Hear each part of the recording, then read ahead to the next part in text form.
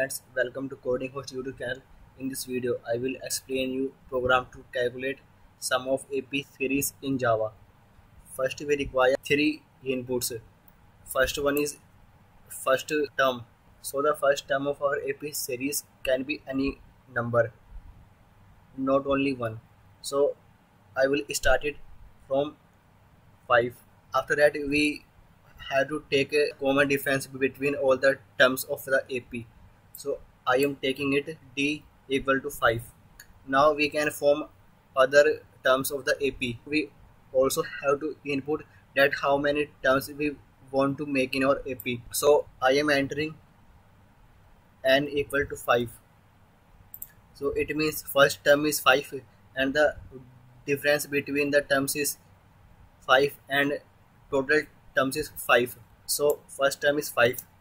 After that second term is 10. Then third term is 15. And after that 20 and 25. Now we can calculate the sum of these terms. So 5 plus 10 is 15. 15 plus 15 is 30. 30 plus 20 is 50. And 50 plus 25 is 75. So the sum of this AP series is 75. So first I will write the program and then I will explain you. So in the program I am first taking int a equal to 5. So it is the first term of our AP. After that we have to input differences. So int d equal to 5. And after that how many terms we want in our AP. So I am taking it also 5. Int n equal to 5. And after that I am taking variable int sum equal to 0 to store the sum of the terms. After that I will take a for loop for int I equal to 1, I less than is equal to n, I plus plus, and inside the loop I will write sum is equal to sum plus a and a is equal to a plus d, and in the last we will print sum of AP series is equal to sum. So let's run this program. So in the output we are getting sum of AP series equal to 75. So let's see how this program is working. So I have taken int a equal to 5. That means it is our first term. So a equal to 5. After that int d equal to 5. So d is the common difference between all the terms. After that n. So it is the number of terms we want in our AP series. So n is also 5. After that some variable and its initial value is 0. After that I have taken a for loop. So it will start from 1 and it will go up to n. So int I equal to 1. So now value of I is 1. After that it will check that 1 is less than or equal to n. So n is 5. So yes, 1 is less than 5 and our condition is true and we get inside our loop. So sum equal to sum plus a. So sum is 0 and a is 5. So 0 plus 5 is 5 and assigning it back to sum. So now this sum variable has 5 inside it. After that a equal to a plus d. So a is 5 and d is also 5. So 5 plus 5 is 10 and it is the next term of our AP. After that I plus plus. So I will become 2 and now we again check that I is less than equal to n. So yes, 2 is less than 5, our condition is true and we again get inside our loop. So sum equal to sum plus a. So sum is 5 and a is 10. So 10 plus 5 is 15 and assigning it back to sum.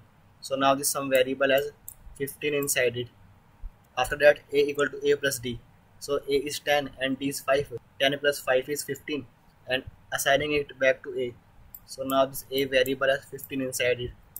After that I plus plus. So now I will become 3. After that it will again check that I is less than 5.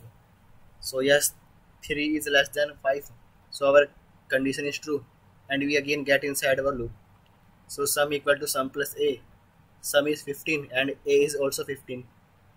So 15 plus 15 is 30, and assigning it back to sum. So now the sum variable has 30 inside it.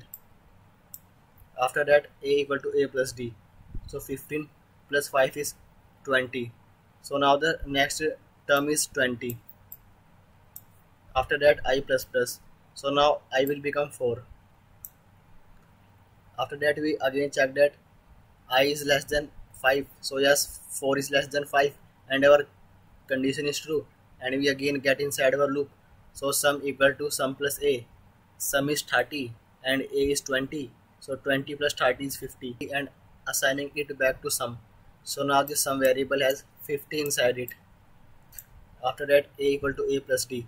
So 20 plus 5. So it will become 25, and assigning it back to a.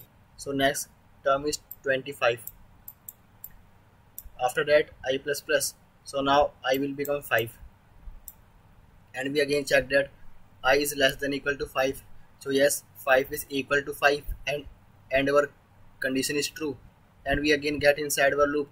So sum equal to sum plus a. So sum is 50 and a is 25.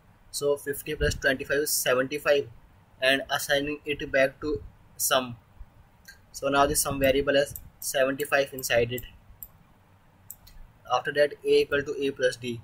So 25 plus 5 will become 30. After that, I plus plus. So now I will become 6. After that, we again check that I is less than equal to 5. So now our condition will become false, because I is 6 and 6 is not less than equal to 5. So our condition is false, and our loop will break. And after that, we will print sum of AP series equal to sum, and we get 75 in the sum. So while making program, we have to remember that we have to take these three variables as user input. So this is how we can write a program to calculate sum of AP series in Java. Thank you.